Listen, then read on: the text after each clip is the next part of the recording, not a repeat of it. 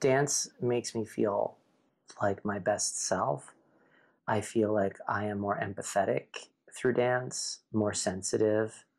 I believe that dance can heal. I believe that dance and music and togetherness is a way of life and belongs to everyone if they want to be a part of it. Like, you can use dance as a tool. So I can use dance because of all of the years I've spent refining my knowledge and awareness of it. I can use it to make a dance to tell a story, or I can use it to help brighten someone's day, or I can use it, I can use dance to communicate. And I think that's the difference. But dance is really belongs to everyone.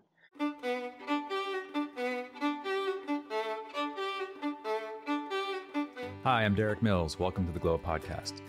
Mark Osmundsen is behind the microphone again this week, guest hosting an episode about how to create safe, creative spaces where people can thrive. His guest is Al Blackstone, an award-winning director, choreographer, and educator. In 2020, Al won an Emmy for his work on the iconic television show So You Think You Can Dance. He's been developing dances for the show since 2016. He is currently on the faculty of Steps on Broadway, Broadway Dance Center, and Jump Dance Convention. He and Mark talk about fostering kindness, the value of safe spaces for creative people, and how to take care of yourself amid the stresses of pursuing a creative life. I hope you enjoy their conversation.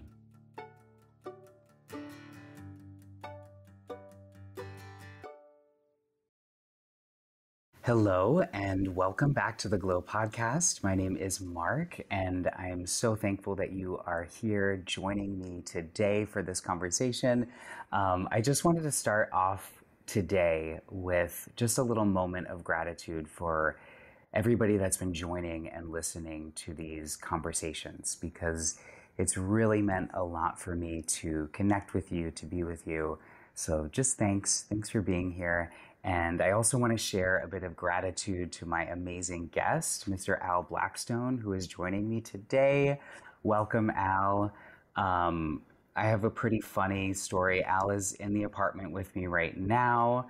We are recording this podcast. However, we are not facing each other. We are in different spaces of the apartment to make sure that the mics don't pick up on each other. So, hi, Al. How are you? Hi, Mark. We're so close, yet so far. Yeah. But I feel your energy near me, even though I can't see you at the moment. Yeah, that's exactly. So we're facing away from each other. Very, very funny predicament that we're in. But alas, I just am thankful to still be in the physical space with you and sharing this. It's really special to me, and especially as our work is so physical, and taking up space in the same room is really important for us. So I'm happy that we're still in the same space together having this conversation. As am I, and thank you so much for having me. Yes, of course. So Al, I like to start off a lot by, especially with artists, just talking a little bit about where you started and about if there's anything from childhood or from when you were a young person that kind of brought you this insight as an artist, or that was really, really an important moment for you in life. So welcome. And I always like to start there. Of course. It's a good place to start at the beginning. Well, my parents were dance teachers, are dance teachers. And I grew up in a dance studio. The studio that they had was attached to our home. So I was very, very privileged to have a dance room in our house. But I wasn't really particularly interested in, I took dance classes, but I can't say that I was really in love with it until later in my life. However, at least the class part of it, the structured part of it. However, I didn't really have a lot of friends in the neighborhood. I wasn't really an outdoor kind of kid. So if I wasn't watching TV or like watching a movie, I would just go in the dance studio and play music and dance around.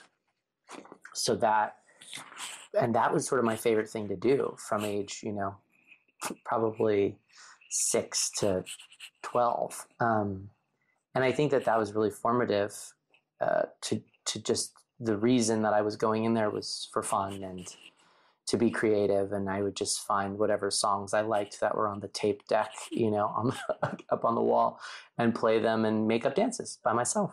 So sort of like in a way what I do now. I can definitely relate to you in that respect too. That was totally me in my bedroom, just dreaming up dances. I used to specifically love thinking of music videos to my favorite music. That was always my go-to. And I think that it's really reflective in your work as a dance educator too. So I want to let you talk a little bit about what your philosophy is when it comes to dance education. For those of you that don't know, Al is, as I know you've heard his bio from the beginning of the episode, but Al is such an amazing educator that really leads with kindness when it comes to movement education. So I just want to know a little bit kind of what your philosophy is when it comes to the approach of movement education. Wow. It's something that's evolved over the years. I think in the beginning, when I was teaching kids, and I was teaching, all different levels. Like I said, my parents had a school. So, I had a lot of experience with different kinds of dancers that were doing it just once a week. And then eventually I got to teach, the older kids and people that were a little bit more serious about it. And I'm grateful for that period of time. And, really I had the space to try new things and try different kinds of music and different styles. And I was really kind of figuring out who I was as an artist. And that, continues into moving to New York and starting to teach here, where it's like for a while, I think I was really just trying to prove something to everyone, like showing my choreography and showing what I was capable of doing. You're trying to earn your place or something. At a certain point, I think I just realized that we walk into a room and there's people there. The ultimate thing that I've always, I think, wanted to do is just take care of everybody, and make sure that everyone that's in that room feels like it's a safe space and it's a space that they feel like they can express themselves in. I think the way that I like to approach dance and movement is emotionally. I love movement that really comes, from a very, whether it's joyful or full of sorrow or both, or whether it's funny or, I don't know, whatever it is, it comes from a place of feeling. And I guess I realize that it's really important if you're asking people to, use their emotions and move, that they feel safe and they feel like they can do that. So, it's something that's evolved gradually over the years, and I think is continuing to evolve, of course. Yeah, and I can attest to it firsthand as well. The feeling of being safe in the studio with you, and it's really an incredible thing. And when it comes to movement education, I think that there is a bit of a new wave of education that's starting to begin. And it's really a beautiful thing to see. I don't know if you have much experience with this, but I know that for me, there has been a few teachers that were not the most supportive in the formative years. And I think that a lot of people, I have a lot of friends in the industry, or people that didn't end up pursuing a career in the industry because of basically abusive ways of educating. And for a lot of people, that was a reality, especially in the ballet world and a lot of other worlds. And what do you think is important that we address when it comes to abusive ways of educating? Well, I imagine that behavior like that is learned. And so I think that the awakening that we're having at this, this period of history, my hope is that it will have the opposite effect. And because people are now so aware of how important it is for a student to feel safe, and I think we're just more willing to question educators than we were before. just in general in society. I mean, not necessarily in the classroom, but I think, there was this sort of tradition of being silent and obedient, especially in the ballet classes that I took. I can only speak from my own experience. And I think while there is still a seriousness in dance and an awareness that it is something that requires a great deal of discipline, I think that we're much less willing as a generation to accept any kind of abusive behavior. But I think I was really fortunate that I mostly, the worst that ever happened to me personally was that I wasn't taken seriously. It's like, that was the hardest thing for me was, he's like got a great imagination, but he's not going to get very far. I certainly had that kind of, that sort of thing happen to me. I want to hear more about that too. So, because, obviously you've done some incredible work and are continuing to create such beautiful, incredible work and be seen in so many huge ways. So I want to know, like, if that was the experience, what kept you going and what made things change and what made people start to see you in this way? Well, what kept me going is this, I had no choice. I was talking to my partner recently about this. Someone had asked me in the talk back after a class, like, how did you, when you were auditioning and you were getting cut all the time, how did you continue? And it was like, well, it wasn't a choice. It was just, I just continued. Like, I didn't feel that I could stop. There was never a moment where I was like, I don't want to do this anymore. I'm going to continue doing this. I was driven to do it.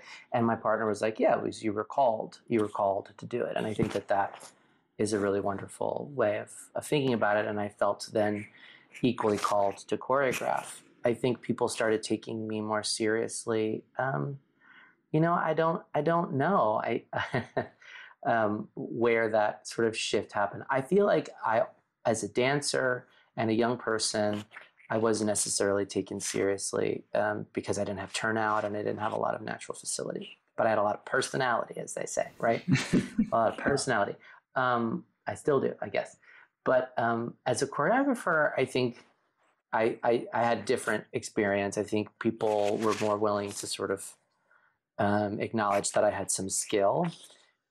But I still feel now, as a grown-up, I think I'm a grown-up, I still feel now like a lot of the perception sometimes of my work, maybe this is just my imposter syndrome, is like, oh, his work is so fun, it's so cute, it's so, your stuff is always so fun, and there's like a tone to it that feels really condescending and sort of like minimizing. Yeah, like, oh, it's cute. Like, it's not a great compliment. And I think it's really hard to know how to talk about anyone's work, and so I never take it personally. But it's hard when you've spent your entire life on a craft and you take it incredibly seriously. If I'm doing something that's funny or if I'm teaching a class that's joyful, I take that very, very seriously. It's not accidental that room is joyful. That takes a lot of care and presence and intention. So it's funny, this like reflection of like being young and not and then sort of being old. And I think, that I think deal with that sometimes now. Yeah. And I think that the way that people value the work sometimes too, when it's looking so effortless and so beautiful, people don't really understand the amount of work and integrity that's behind that. Sure. And I want to bring up, obviously you've heard this in the bio, but Al is a choreographer for the hit TV series So You Think You Can Dance. And didn't you win an Emmy? That's true, I did, right? During lockdown on my couch. Look at that. You won a friggin' Emmy. So that was in 2020. I want to know if that changed anything. I mean, Al is like the most humble, very chill person to work with in the studio. So I just want to know if that changed anything or if that helped the imposter syndrome. What was that experience like? It was super exciting, and I tried to do the work to really like accept that it had happened and not just sort of, because usually I'm just like, oh, got to keep moving, got to keep working. Like I don't. On to the next. On to the next, exactly. But it was a lockdown, so I had some time to reflect, and that was really nice. But no, I still feel the same. I don't think I don't know that I can't say that anyone takes me more seriously now than they did. I, it happened at a really not a great time for the industry. So I didn't see like an increase in, opportunities. And I still feel as much of an imposter as ever. So it's fun that it's there, or that, it's cool. I can definitely like say like I worked hard for that, and I can acknowledge that the work was celebrated, or what is the word, I guess, recognized, and that's cool. But also at the end of the day you have to get in the room and still make up something new, and I can't say that it changed my process too much or my confidence.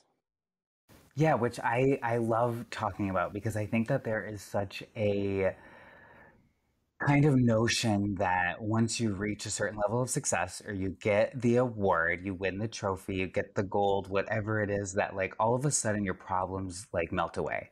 You reach a certain amount of success and then you don't experience these things anymore. And that's something that I really try to communicate to people, especially younger people beginning in the industry and things, that your mental health, your life is not going to necessarily be perfect once you win the award, or you are the best, or you get the job. It's so much deeper than that. And I think that while it's amazing to strive for these incredible things in our lives, that we have to be kind of careful with what we value, and more so, think about aligning our lives to our values. Absolutely. And being present in whatever situation you're in. I mean, I can't say that if I'm having a moment where I'm not feeling on top of my game, or I'm having a moment where I'm feeling stuck, or I don't know what to do, which the Emmy doesn't help that. It's not like I can like just think I have an Emmy. Like it's not. That's not how I operate anyway. So you don't rub it and then you just get the next like job? A genie, Yeah. No, it's like it's. But what you said about the values, it's important. I never, that's not really what I set out to do. I was setting out to just make a thing that I felt like would connect to people, and yes, it felt so great to be, to be picked. I mean, but there's so much of my career is me feeling not like I'm not being picked, and the feeling of being picked is just constant in a career like this, especially a freelance lifestyle. So I have to pick myself. Yeah. And this is something that you have to choose yourself. It's something I've been saying a lot lately, is believing in, the power of you.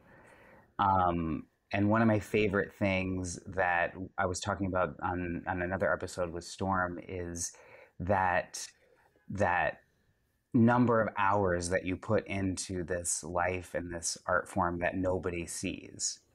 People see the shiny things and the accomplishments, but it's the hours and hours that you really put in.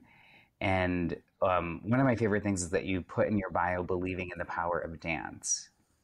And I think that that's such a really incredible statement that I try to bring to people through dance education as well. And even people that might not be classically trained dancers, or working, just people learning to love and enjoy dance and movement. And I want to hear from you a little bit more about what that statement means to you, believing in the power of dance. Well, I believe that, I mean, from my own experience, dance makes me feel like my best self. I feel like I am more empathetic through dance, more sensitive. I believe that dance can heal. I believe that dance and music and togetherness is a way of life and belongs to everyone if they want to be a part of it.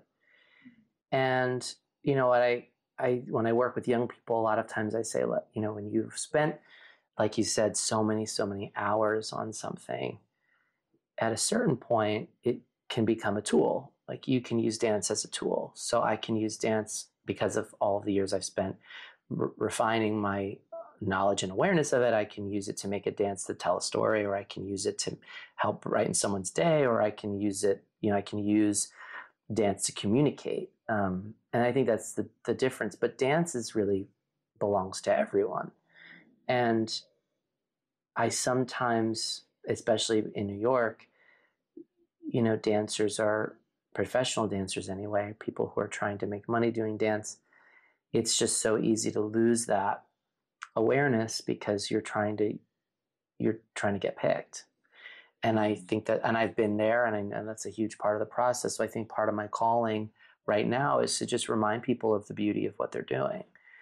And I think, yeah, and with dance, dance has existed since our culture has existed. Like dance has always been around, and it's something that we need to value even more because we express ourselves through dance. We are able to deal with heavy emotions through dance and through movement. We're able to access our creativity. We're literally able to tap into our most spiritual selves through dance. And it's something so powerful that I don't feel like we are harnessing. In fact, we're taking all the money away, stripping all the money away, not valuing it in school systems. The list goes on and on. So it's really voices like yours. This is why I'm, such a big fan, because we need more voices like that out there that are quite literally like fighting for dance. Yeah, and I there aren't many things that I think your body and your breath and your emotions are so truly connected and working together simultaneously. And in a society where it is so impossible to feel present, I think that dance is more important than ever, really. Oh yeah. I think for me, dance is like the most present. That's why I started dancing, was because the thoughts could never like turn off. So dance was the only time that like the thoughts would turn off. And then that led me, into the next path, And then even, my first time meditating was in a dance class when I was a teenager. It was actually not in a yoga class, or that was a really big opening up point, and learning more about accessing your spirituality through dance and improvisation specifically was actually really life-changing for me and even my mental health before I even knew it. So introducing these tools to young people is really important. And I want to talk too about Momen specifically. So before we even get into it, I want to let you explain what Momen is. So yeah, go for it. And then I obviously have a million thoughts because it's something I've experienced firsthand. Yeah, Momen is I guess a collective, an organization that my partner and I started. And he's a graphic designer, and we wanted to create something together. And I was feeling that my classes were, for a while I was teaching, for many years, about 10 years, I was teaching weekly classes at Broadway Dance Center and Steps on Broadway in New York City, and had created, or had cultivated, a really lovely group of people that were regulars that were coming. And I think that space and that class just it wasn't feeling big enough. I wanted to expand upon it. I also really like throwing parties. So I think we sort of took these ideas and we're like, well, I also grew up doing dance conventions and loving dance conventions. And a dance convention, for if you don't know, it's a convention for dance. You come together, you dance for 3 days, you're totally exhausted. You take a ton of classes. When you're a kid, there's often dance competition, but it's this very intense 3-day experience. And as a kid, I would leave on Sunday evening just completely inspired and motivated and full of ideas and passion for dance. And I thought there was nothing like that for adults. And I would love to create something like that for adults here in New York. So we started during the pandemic. I just started giving a free warm-up once a week as a way to just keep the community going. And to also, I just felt like I wanted to show up for people as they had showed up for me for so many years. And then we sort of called that Momen, knowing that eventually we would want to turn it into an in-person event. And then we did. And you were at our very first one. that was the first one. We've done 3 so far, and right now they're 3-day events held in New York City. We don't know where it's going to go or what else we want to do, but we know that moment is sort of bigger than the 3-day event. We want to continue creating experiences for adult dancers to connect to their love of dance. Yeah, it's really an incredible, and we'll definitely link to Moment in the show notes as well, so you guys can check it out, especially those in the New York City area. But it really is a powerful, powerful weekend of dance. I think it's, full disclosure, one of the ways that I got out of such a deep dance depression during when we were coming out of the pandemic. And also, I don't think I ever told you this, but I took 2 classes virtually during the lockdown, only 2, because it was honestly hard. And I know I'm not the only one. It was hard to move in my living room. Al is here right now. He sees the slanted floor and how painful it is walking around here. And Al was one of 2 classes that I took. Those were the only 2 classes I took during the lockdown. And it was such a brightening experience. And then I had to make sure that I was there for the first moment. And what was so incredible about the workshop is that you are really reattaching yourself to the exploration and the joy in movement and in dance, which is something that I can lose so quickly. And a lot of people who do it for work, who work in movement, any type of movement, you can sometimes lose the joy. And having people facilitate that, again, through gathering, through meeting new people, through writing and talking about your feelings, and then communicating them through dance with each other was really powerful. And I just have to say that you're onto something there. It's really a powerful experience.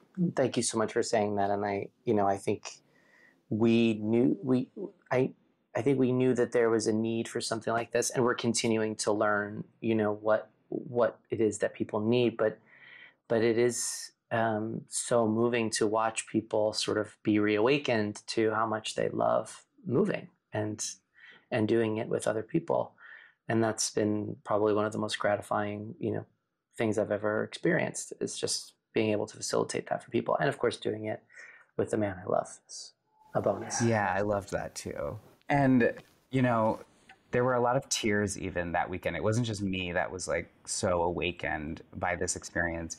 But I also want to ask, when it comes to educating today, post-pandemic, where we're at, where dancers are at, where artists are at in general, what kind of pattern are you seeing that we're emerging, that's kind of coming out with dancers that you're seing now?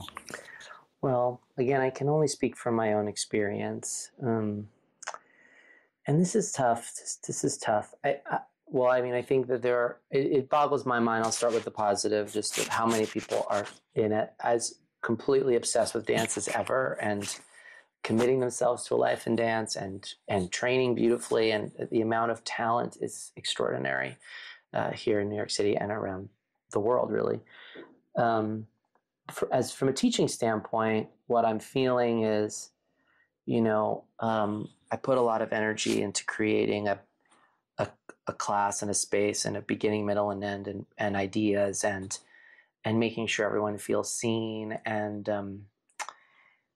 providing a challenging, fruitful experience for anyone that chooses to participate. What I'm feeling now is that there's just I get the sense at the end of a class, people want a lot more. They want more than what I've already been able to give. And I think that we're at a time where there aren't a lot of answers. It's a tough time to be, in the freelance art industry. But unfortunately, I can't really give more than what I've given in the class. And I don't know whether people are wanting healing, where they're wanting, my sense is that they want answers to their career, or they want someone to pick them, but that's never been what class has really been about for me.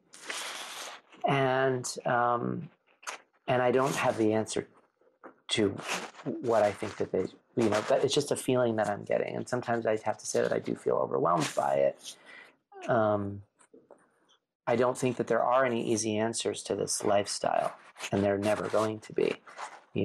It's a process, and it's a day-by-day process, and it's also reinventing and figuring and surviving if you're living in the city, and figuring out what, and navigating day by day. But a class's purpose is to bring you into a space, feel present, and explore ideas, and and that's the gift of it. It's not there to help you move further in your career or to give you answers to, burning questions that you may have about how to make it in the industry. I don't know if that makes any sense.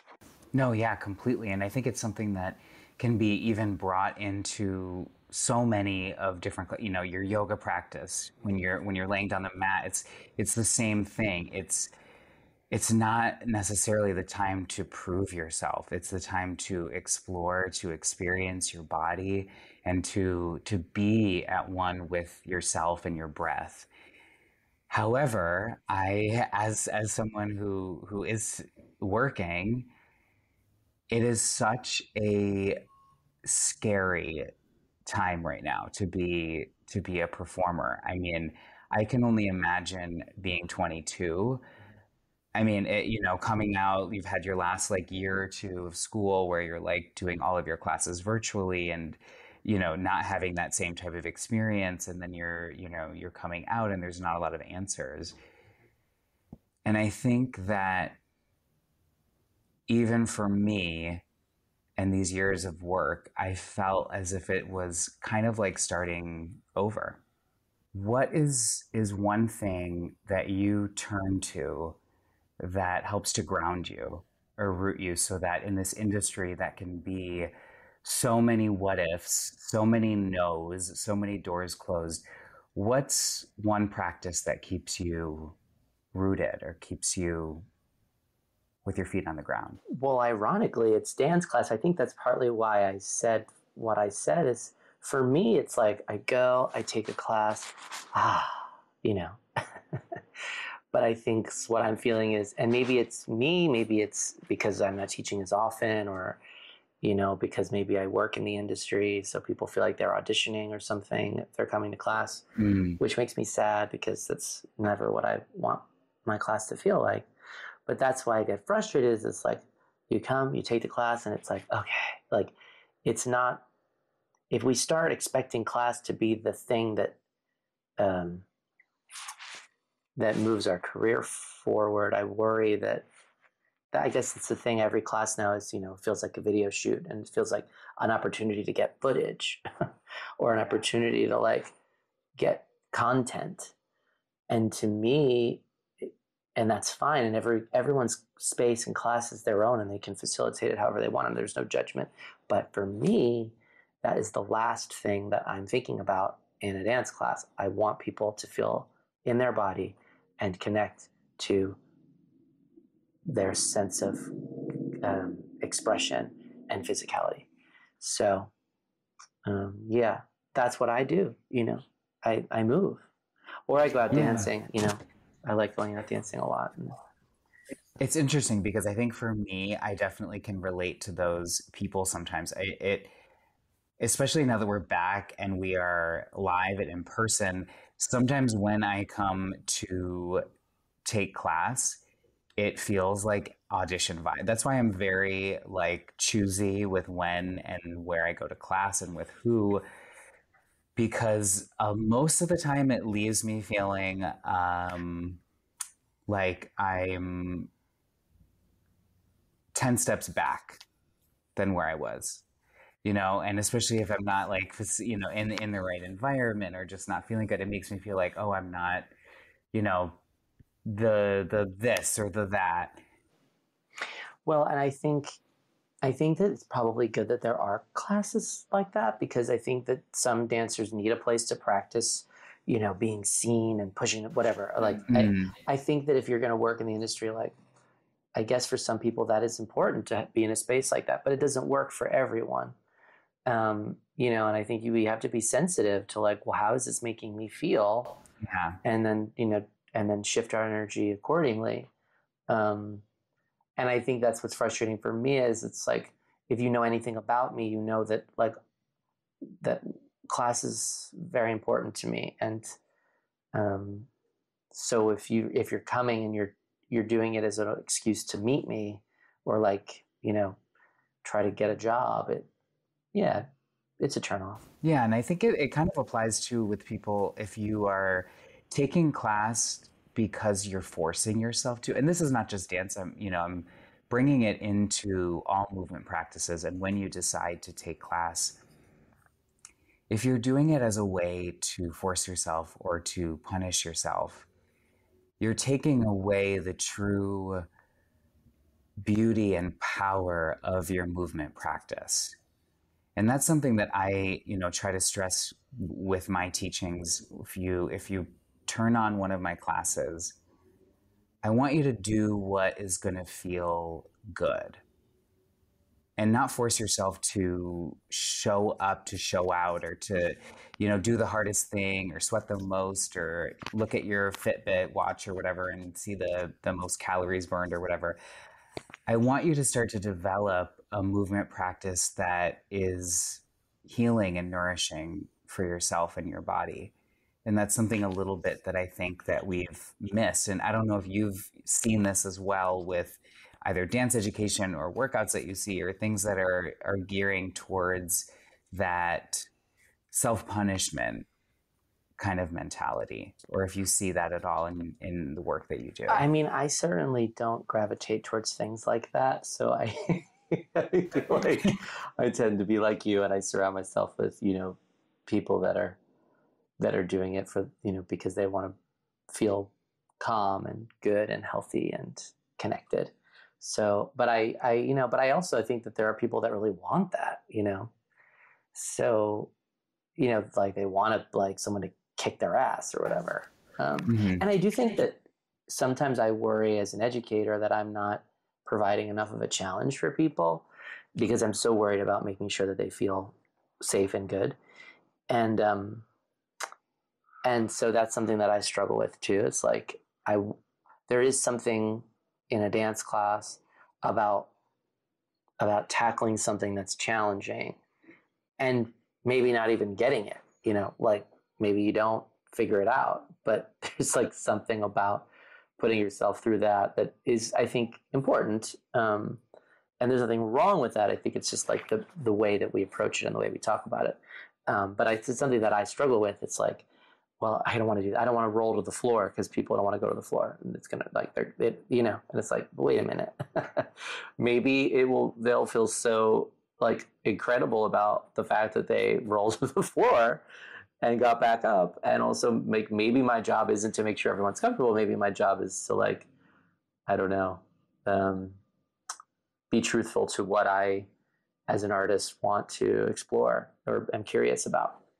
Yeah, I agree. And when it comes to creation, thinking about what other people are going to think right off the bat is never always going to, lead to our most authentic stuff. And I want to know when it comes to another thing that I want to link in the show notes is one of the dances that you made for So You Think, the LOVE dance that is so beautiful. Because Al's work just has the ability to both be very technical and beautiful, but also tell a story. And I want to know when it comes to the creative process, what motivates you to create, or what brings you to this place where you can be open and creative? It depends. I think, for a show like that, it's task driven. So it's like I have an assignment and I have parameters. So I tend to work well that way. I've also made a lot of original work lately that's been harder for me, like trying to write something and come up with something that's brand new. Maybe because I've been sort of like now getting kind of used to having parameters given to me. But it's very instinctual. It's also about, I think, just really seeing what's in front of you, seeing the people that are in front of you, seeing what's working, seeing what's not, and taking them and creating something for them, not something that is about me and what I think it should be, but being like, okay, who are these people? What are they like? What's their chemistry like? What, and just sort of letting that be as part of the process as the ideas that I had, 3 weeks before. Yeah, and I feel like that comes into play with just being present with where you're at and not constantly second guessing or overthinking everything, but being able to be in the space and truly react to the surroundings around you. Yes, and that takes a lot of practice, and I think that that's something that is, if you're a young educator or a choreographer specifically, being in a room with people like over and over and over and over and over again is really the way to practice doing that, which I'm not saying it's easy to get a bunch of people in a room in New York, especially New York City, where studio space is so expensive. But I think that that's, it takes practice to be able to walk into a room with people that you maybe don't know and see them and try something and see how that goes and then move from there. Because 9 times out of 10, what I have planned doesn't work in any given situation. Yeah, and I mean, I think it takes so much courage to walk into a space like that and be able to create, to tell people what to do, to communicate, to facilitate the energy that's happening around you. I mean, it's a really scary thing. And when it comes to this, like, how do you handle a space where you feel like the energy is not something that's feeding the process? I mean, honestly, Mark, my job is to make sure it is. Like, that's my number one job. So, I'm very particular about who is in that room. And I tend to cast or invite based on that. And sometimes you don't have control over it, and you just do the best that you can. I mean, I've been really fortunate. I also think that part of what my work is to know how to respond. A lot of times I tend to be a very calm person. I will reflect off of what's around me, and if it's required for me to be more high energy and more assertive and more demanding, or more, just a stronger, louder leader, I do that. If it's required of me for the good of the work to turn myself to the very calmest, most quiet version of myself, then I'll do that. So I have to be incredibly adaptable. And I think that's the answer to your question, is to adapt to what's around you in order to make sure that the rehearsal or the process is fruitful and productive. Yeah, because I think that in this industry and a lot of other industries, kindness is not really the number one trait that we tend to navigate towards when we're in a role of, for lack of a better term, a leadership role, especially in the entertainment industry. So that's what I want to communicate to people as well. How are you able to lead with kindness in this way? Or, what ways do you lead with kindness? I mean, honestly, it boggles my mind that not everyone operates this way. Like, I just can't believe that anyone could to be in a room and not, I just don't, it's, yeah. And I can't say that I haven't been in rooms like that. It's been a while. I'm very fortunate now to have either been running a room that I'm in, or be assisting, working with someone that I know that they have similar values. Look, I mean, that is, I don't, geez. I think at a certain point, if we're talking about dance, and of course, that's what I know, right? So what the work is going to be, they're human beings, and it's emotional, and it requires a great deal of confidence. It's weird what we do. Yeah. It's strange, and it's very, very vulnerable.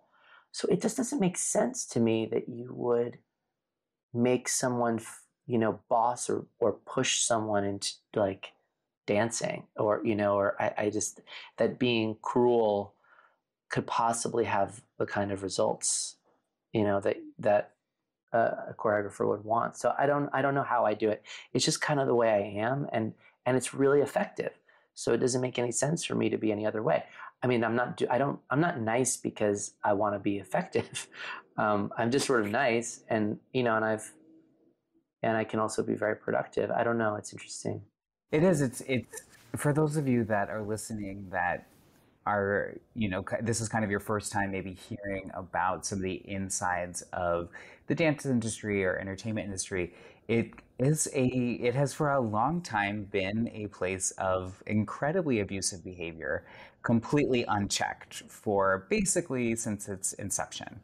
So I really try to give voice and to, I mean, both in my teaching and, whenever I'm in a leadership role as well, lead with kindness. But that's why I wanted to have you on the podcast even to begin with, is because I feel like you're a leader of change when it comes to being in these spaces. And I think that it's something that I want to see being done more often, because I have certainly been in those rooms where it's not been that case. And I see a change slowly starting to trickle in, but I also see a lot of the same behavior. So what is a change that you really want to see in the future of our work, in the future of dance creation or dance education? Well, this is slightly off of the point that you're making. The biggest change I would want to see is just more opportunity, of course, for everyone. Yeah, we need to hire more dancers. We need more dance in everything, in school, And even when they get hired, they're often just so terribly undervalued and underappreciated. But we carry on. We carry on. I just, in my experience now with the younger generation, I don't think that kind of behavior is going to fly anymore. I think people are realizing it's not that effective. I think people are realizing that it is abusive. And I do think that there's a shift. But again, I've only been in my rooms, and I think that what you're saying is true. I think that there's been a lot of just stifling and, this perfectionism, trying to fit yourself into be the perfect body, be the perfect dancer, be the perfect vessel for someone else, have someone else's vision. That has been definitely a part of what dance culture has been. But I do think it's changing. And I think that I am not even necessarily like the start of that change. I think the reason I'm able to be the way I am is because there has been some change before me. There were teachers that I had that didn't treat me that way. And so I think it's a continuum. And hopefully, part of the reason why I think I teach so much is because I want to pass that on to other people who will then, carry on with the same principles. And I think that's the best that I can do, really. Yeah. And I think that the more that we're able to be vulnerable ourselves and lead through an example of vulnerability, the more that we will open the door for those other people who are, eventually be in the rooms leading as well. So that key to vulnerability and allowing yourself to be open to everybody in the room, to respect the other bodies in the room, because it's tough stuff being a dancer, putting yourself, I mean, it's your body, it's like the most vulnerable that you can be is just your body in the space right there and looking at the mirror and all the judgments that go with it. So one last question is, how would you, I guess, give advice to anyone on allowing themselves to be more vulnerable and to put themselves out there and to be okay with being vulnerable? The things that I, in some ways, were like the most ashamed of as a younger person have slowly become some of my favorite parts of myself. I think, first of all, being aware that when you're at any point, we're continually evolving and shifting and changing. So it's really easy to grab onto this idea of who you think you are and hold on really tight to it and keep trying to prove to yourself that that's who you are. But sometimes if you can just loosen that grip a little bit, you might become a fuller version of who you are, in the sense that I, wanted to be this serious dancer when I allowed, and I hated the limitations of my body, and I hated the fact that dance teachers, thought that I had a lot of personality, but not necessarily a lot of skill. But that personality is ultimately the thing that has given me this career,